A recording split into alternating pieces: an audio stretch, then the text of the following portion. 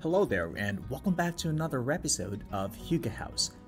Today we're going to talk about this rustic New Jersey cabin nestled in a nature park. You'll want to take a look inside this rustic cabin building that is nestled inside a nature park in New Jersey. Since 1985, this 40-acre non-profit nature park was nestled within the town of Oakland and has charmed visitors attending conferences, wedding receptions, research expeditions, and meditative retreats. Bergen County, New Jersey is an area that is rich with historic and natural treasures that keep outdoor enthusiasts, families, and historic lovers coming back for more.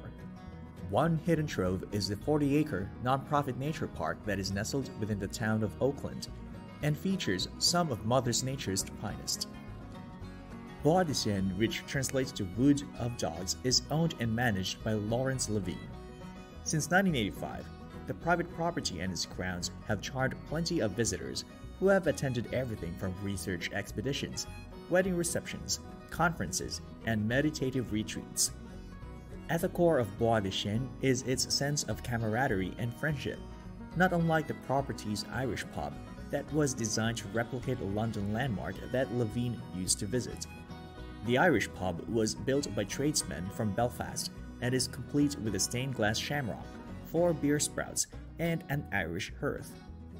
Levine is a Brooklyn native who fell in love with the Lake Champlain region, and his passion inspired the park's latest outdoor venture with this picturesque log cabin building. In 2017, he turned to log chips to help erect his vision. The result is a 1,000 square foot engineered log cabin building that includes a loft, 3 bunk beds, a barbecue pit, an outdoor entertainment area, and a matching log house outhouse. The log cabin building has a wraparound porch that is complete with wrought iron balusters that give contrast against their natural wooden surroundings.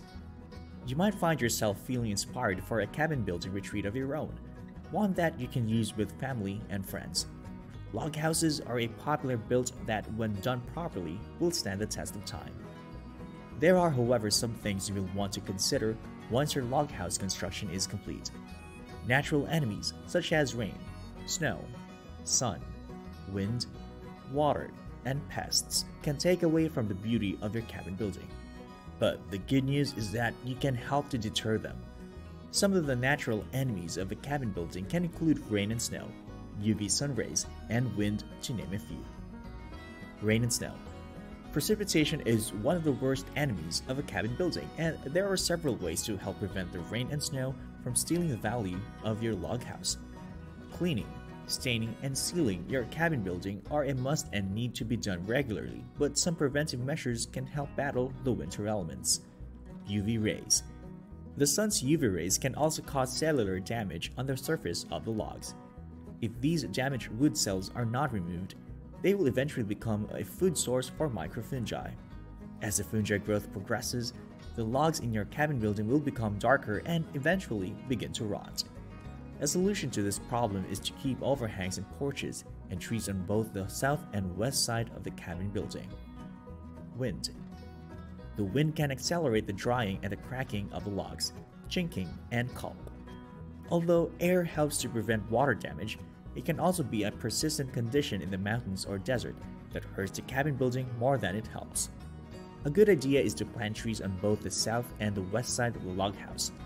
Position the cabin building on the site to avoid windy conditions. Thank you for watching this video, and please do drop a like because it would really help our channel grow. And also, subscribe to our channel. We'll be featuring different houses every single day, from local homes to tiny homes, to vacation homes, and to other inspiring home ideas.